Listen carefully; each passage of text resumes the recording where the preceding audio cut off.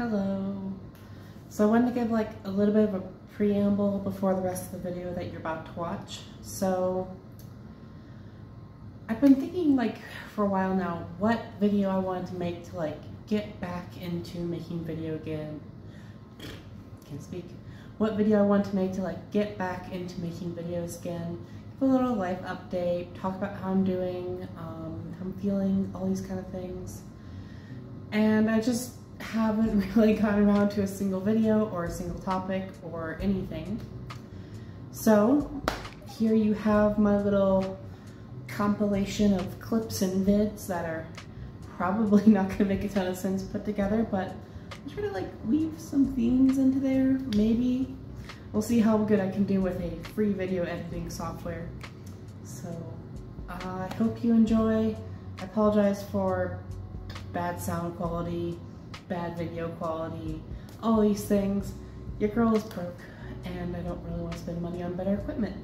So hope you enjoy regardless of my suffering. Anyways, see you on the flip side. Okay, needless to say, the packaging was on pretty thoroughly. So this is what it looks like when you first open it up. You can tell a little bit. There's a seat, back, a box of something. So last time I checked in, it's been a while. And frankly, since then, my life has been nothing but drama and just struggles all the way through. Not a fun time. Not a fun time to be Paris. You may notice I look very different. And I'm just gonna be honest, that's because I lost access to hormones for a while. Like 8 months. Yeah, not great. So yeah, I had a lot of forced changes back to my old self, and I'm not very happy with it. And I feel like I look like not good times. Yeah, so I feel very awkward, to be honest. I wish I looked better and more presentable and more feminine, happier, and I just don't feel it. So yeah, it's not great. So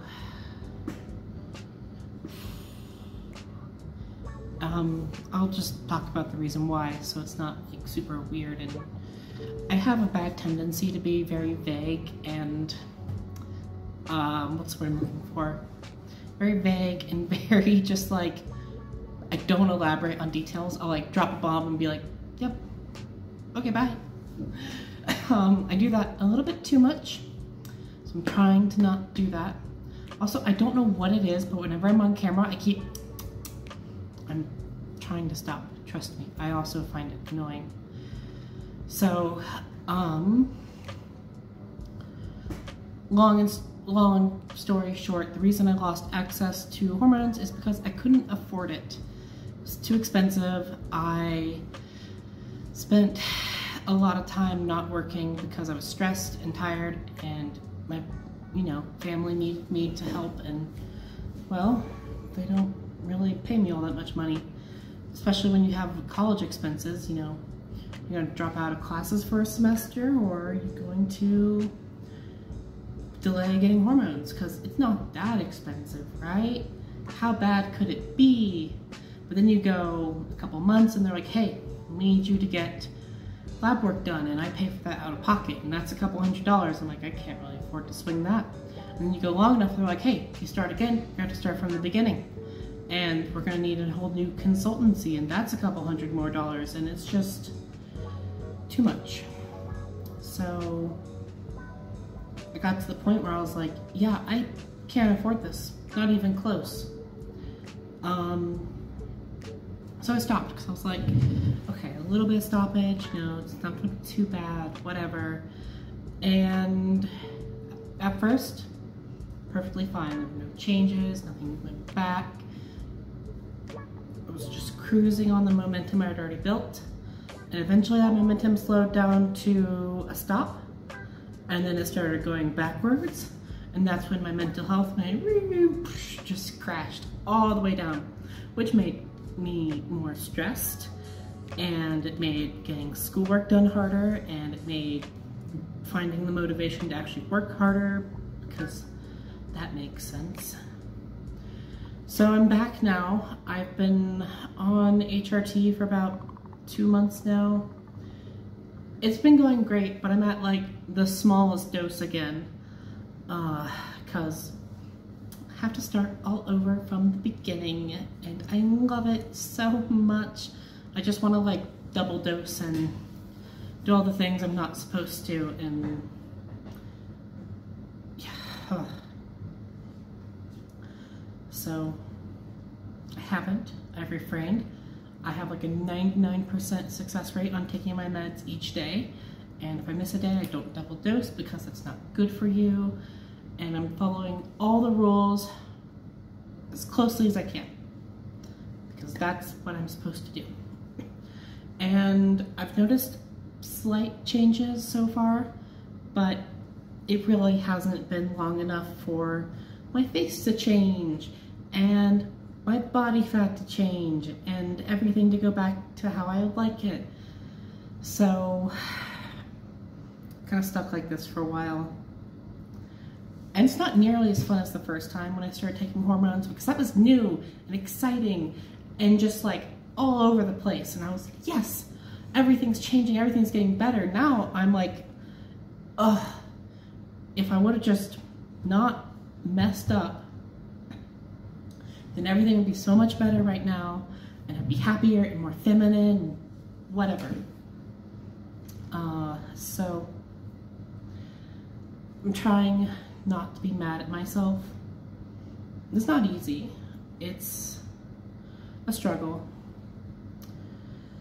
But for the first time in basically forever, I actually have a little bit of money.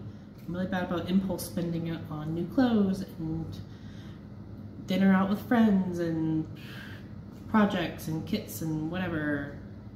I'm really bad about that. I'm trying to get better. You may have also noticed that I put on quite a bit of weight, and I'm not very happy about that either, especially because it won't go away. Yay! I am, remember when I first started like transitioning, it was social transitioning. I was down like 40 pounds from what I would normally sit at. And now I'm currently plus 10 of what I normally would sit at. So I'm really upset about that. Apparently, hormones do weird things to your body. Makes losing weight harder, especially when you're taking estrogen. Also, I'm on an antidepressant now. Started that last semester when nothing was helping and my life was going, and I was just not doing very well. I'm still on it, for good reasons. If I stop, I don't feel good anymore. And no, it's not like this is totally unexpected. It runs in the family. Several family members, once they reach their 20s, they just don't feel happiness anymore. So I'm really happy I'm part of the family. Yay. So anyways, been trying to lose weight, unsuccessful, because I want to be, you know, when you're diabetic, it's hard, and losing weight is good for you, and it's like a workout all the time, and I don't know what it is. It's just nothing works. So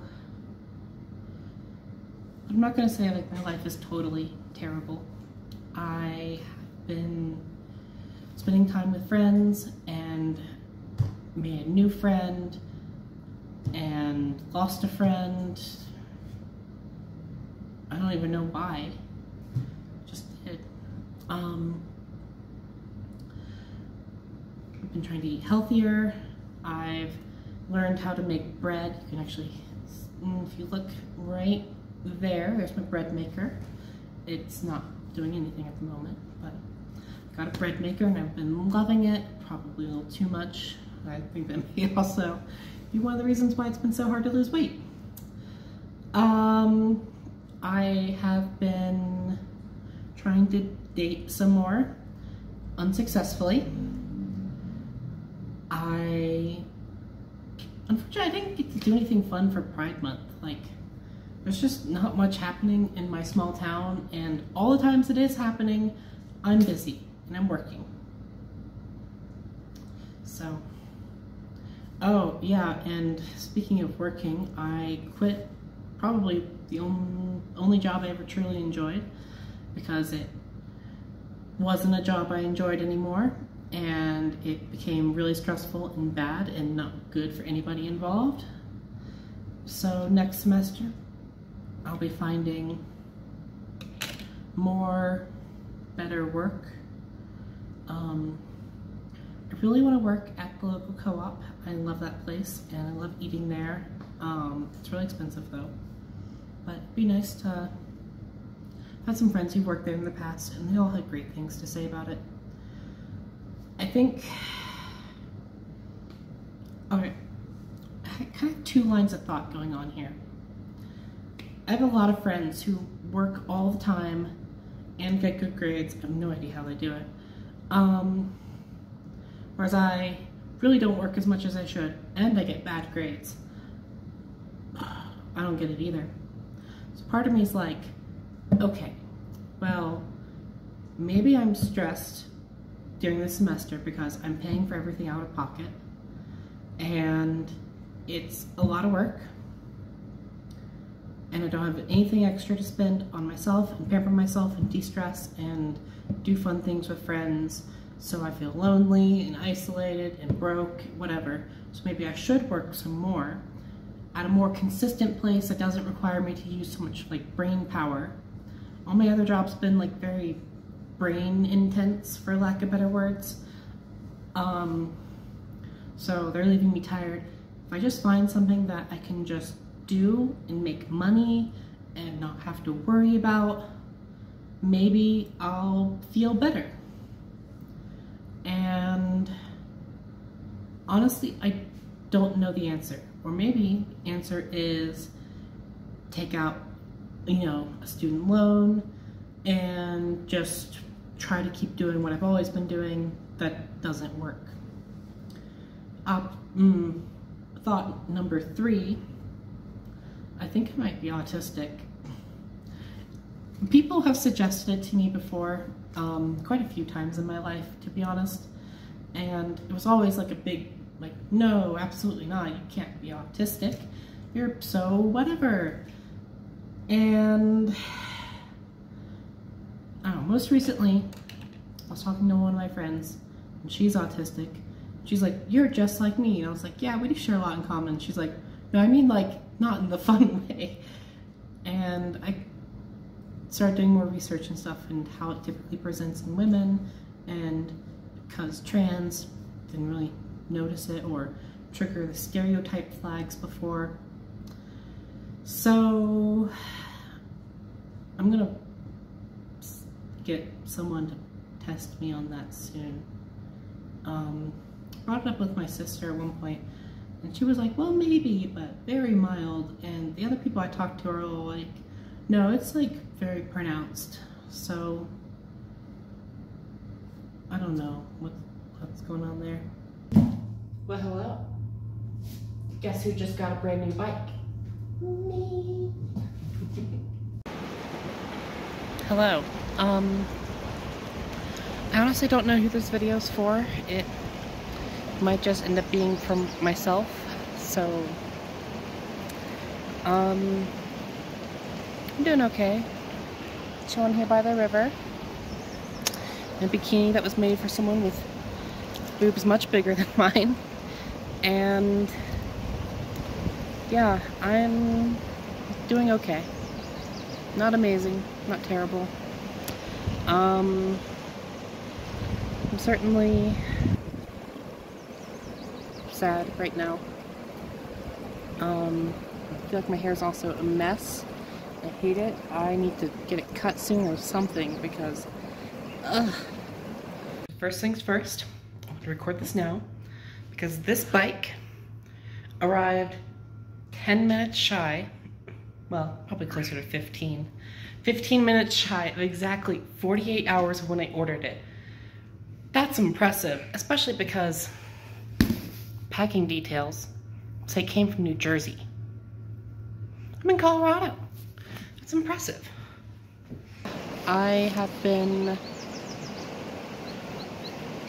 trying to be happy with life and everything, and it's just okay.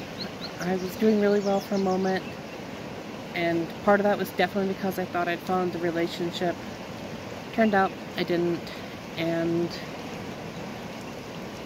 that really saddens me because it brings up a lot of my own personal just issues.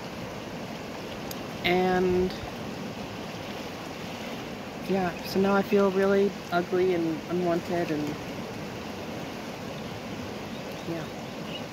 It's not the worst I've ever felt, especially about this, but really makes me wish I was different. That I... bird feather. I know this is gonna sound like a total cliche, but I wish I found myself beautiful. I just don't. And the worst part of me that says that I don't believe that because it's not true. And I see myself in this camera now, and I feel it. I feel hurt by my own existence, and it sucks. And so I'm sure I'm outside, but I'm alone, and I like it that way. I like being in the sun, but I just don't want to be me. It's so hard because everyone's like, love yourself and be authentic and this and that and this, and I feel like I just can't do both at the same time sometimes. When I'm authentic, I feel not beautiful. I don't know. Truth be told, I just don't know how to fix myself sometimes. So I'm oftentimes left wondering, like, is this all that's left of me? I'm so much happier than I was before, but it also just never feels like enough. I want to be someone that people want to love. And I feel like I'm the type of person that people like to like. There's a lot of packaging. I will say this, their packaging game, on point. Everything, anything that could have possibly made contact with the box was absolutely just packaged. Zip ties, tape, foam, cardboard, you name it. Everything. So I definitely recommend having one of these. Can't remember exactly what they're called off the top of my head, but little snippers. I have a couple friends. Not many. But every time I love someone, they just never feel the same way back. And it hurts. And it hurts because oftentimes I blame myself for it. Am I not funny enough? Am I not cute enough? Am I not smart enough? Am I not driven enough? Like, what's so wrong about me that I'm never enough for someone to love me? Oh my goodness, I missed more of the packaging. See what I mean? It's just everywhere. Hello again. It's been a couple days and I'm back by the river again, if you can't tell by the background noise. Got a new haircut. Feeling okay about myself now. I think I just needed a couple days to return to my baseline of like I feel okay about myself. I feel terrible about myself. And just return to my normal zigzagging. I'm tired and I've been like swimming in the river for the last hour or two, so yeah, I really just can't fix my hair. It's everything.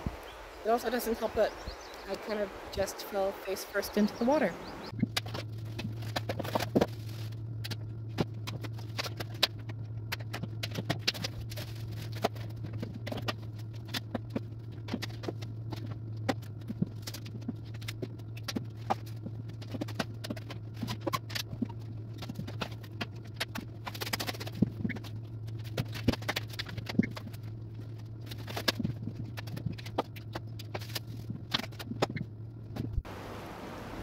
Okay, almost dropped my phone, which, you know, it's not like I'm sitting right next to the water or anything, so that could have been bad, but oh well. I'm a little rebel, I guess. I don't know, people tell me I'm beautiful from time to time, and I just can never really internalize it. It always feels like people are just telling me that so I can actually hear it for once in my life, instead of, you know, my normal life where no, I don't believe it myself. And I don't know. I also feel like life would be easier if I just had a ton of money, because then I could, you know, purchase voice surgery and facial feminization surgery and bottom surgery and just change myself to someone closer to who I want to be. But I can't. I can't afford that. Not even close. I can barely afford my normal life as is. And that's with me being very young and having very little expenses. It's been great to be back on hormones again. I feel like this is the kind of outfit that if my mom saw me in it, she'd either assume I was A, a sex worker, or B, on drugs, neither of which is true, but I'll admit, it is a little scandalous. I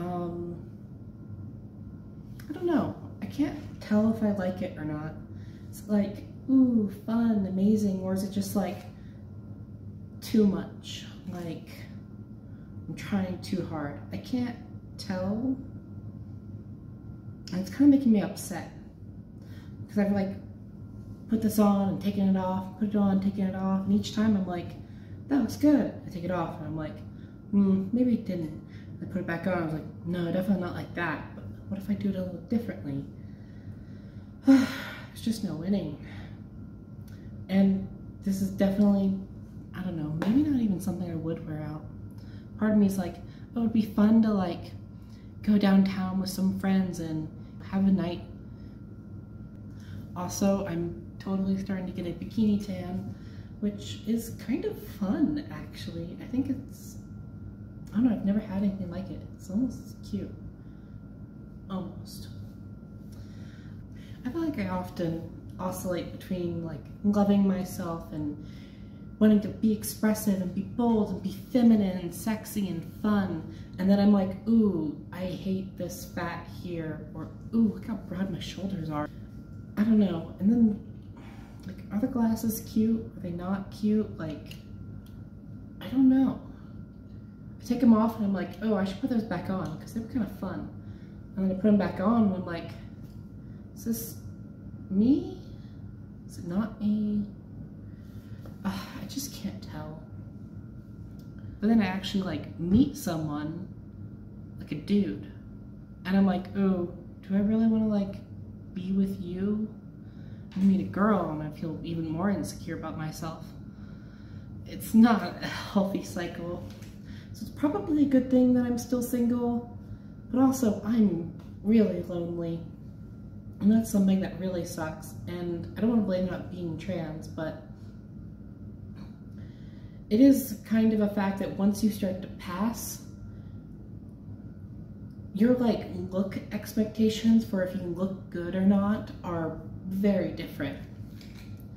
you know, before I like started to pass, okay, let me rewind even further. Before I started to transition, I was average. You know, I had a few people interested in me, wasn't really interested in them back for the obvious reasons.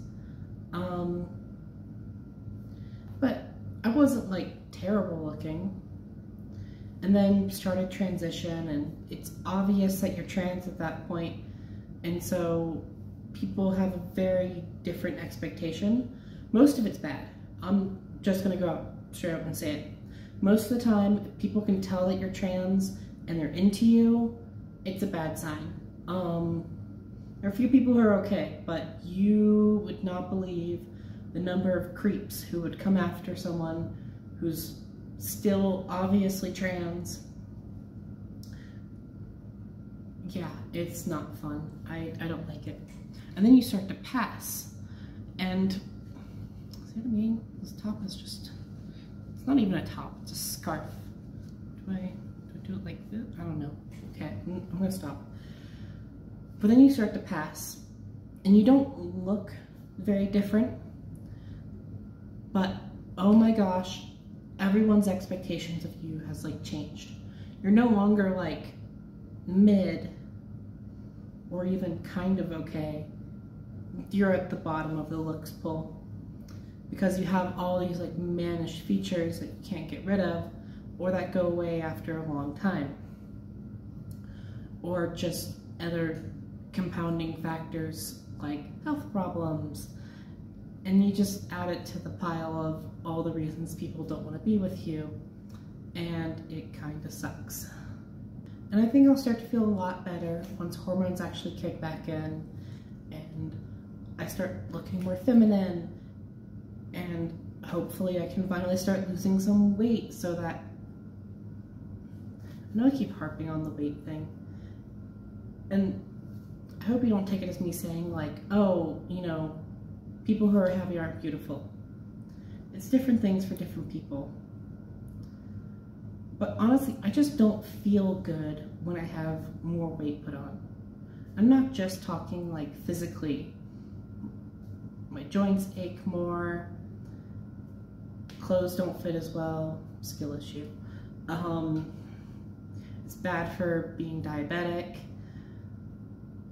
So there are a lot of reasons why I should really be skinnier, but being diabetic has given me the eating disorder that makes losing weight really difficult. So I always empathize with everyone. Recently, last semester, it was about a month and a half before end of the semester, I had a really bad blood sugar incident. It was the middle of the night on like Tuesday or something, not even like a significant day. And for whatever reason, the blood sugar just plummeted in the middle of the night. So low that no meter could read it, which is really low. And I had to like panic eat food, and I'm just sitting on the floor of the kitchen, and legitimately it got so low that I passed out. And that was really scary. And I woke up about an hour later, and my blood sugar at that point had finally spiked, which was also not healthy. But it was like a rescue situation. And I couldn't help feel like if I hadn't, you know, like fixed it sooner or fixed it in time, there's a possibility that I could have just passed out on the floor and never woken up again. That was really terrifying. And what made it even worse is the thought of like, I don't know if anyone would have noticed for a while. I don't know if anyone would have noticed that I was missing long enough to actually help. I'm sure like at that point you should call 911, but When you're that low on your blood sugar, you're not thinking straight. I didn't think to call 911 or help or anything because you can't think anymore. You're just running on instinct. And it's terrifying. I definitely think that part of that is like the reason I am scared to be alone. And because I'm alone, I blame myself for it. Oh, it's because I'm not beautiful enough. Oh, it's because I don't have an interesting personality enough. Oh, it's this or that, whatever. And it's like, I know it's not healthy. I just can't help it. And a lot of these things aren't really like trans related, more of a me thing, but to a certain point, let me think about how I'm going to phrase this. To a certain point, being trans is just one extra attribute of your life. And it's not like I spend my entire life only as a trans person. I spend it as a redhead, as a 23-year-old, as female presenting, as white, as a college student, as broke, you name it. So I think just looking at my life through the trans lens is not very helpful, simply because it's not the only thing that I am. I am, as the saying goes, I contain multitudes. And it's not just the gut bacteria this time. So, we'll see. I don't know.